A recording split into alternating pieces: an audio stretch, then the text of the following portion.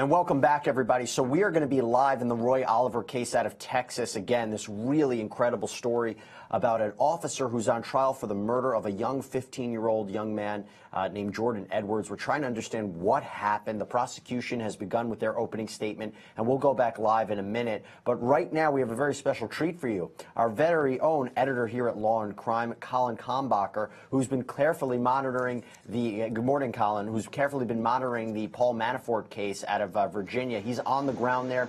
He's been there every day of this case. Remember, this is President Trump's former campaign chair who's on trial for bank fraud, tax evasion, tax fraud, a lot at stake here. We want to bring on Colin and talk about the latest development. What is happening right now at the courtroom, Colin?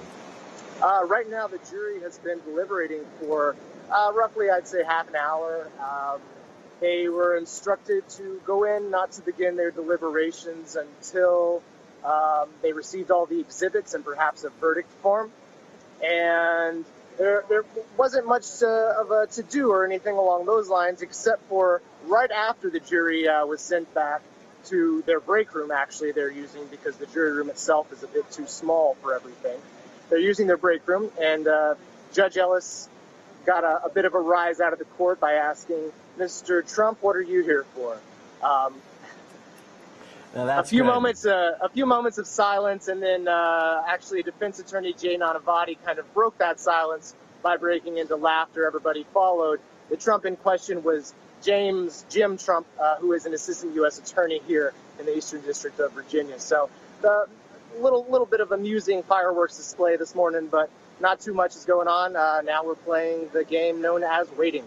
And we got to talk about the timeline right now. So do you expect a verdict today? I mean, it's so hard to predict, but you've been there every day based upon the evidence presented by the prosecution as well as the defense. Do you expect a verdict today? And number two, when would you expect a response from the White House? Well, I would imagine, if I could take that in reverse order, I'm sure the White House has something pre-planned, I would imagine, if they're semi-competent, though that's always an open question these days, I suppose.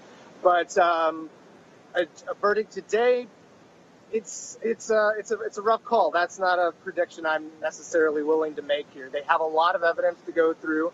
They have a lot of charts to look at, dueling charts, in fact, from the government and from the defense. And it's quite a big paper trail. That's ultimately what this case is going to come down to, I think, less so than any of the or more so than any of the witnesses, I would say. The witnesses to a lesser degree, especially because, you have the Rick Gates factor, his credibility, all that.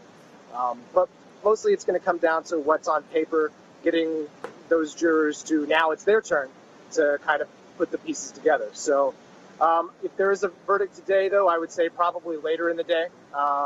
But you know what? It's just baseless speculation at this point. So aside from the fact that I've been here for a while. You have been there for a while. Listen, go outside, get a tan, enjoy the nice weather, and we're going to come back to you because there's always so much to talk about in this case, including the potential for a Trump pardon, and also what does that mean in terms of perhaps the Mueller's team has reserved some state charges that wouldn't fall under the purview of a pardon. This strategy, this chess game is so interesting, and Colin, you were going to talk about it with us a little bit later on today, but if there's an update, make sure to come back on, Colin. I'll be back just as soon as you need me. Thank you, thank you, thank you. Okay, we're going to go live right now. We're going back into Texas. The Roy Oliver case, I believe the prosecutor, yes, is still delivering his opening statement. Let's find out what happened to this young 15-year-old boy and why he was shot down that night. Let's go.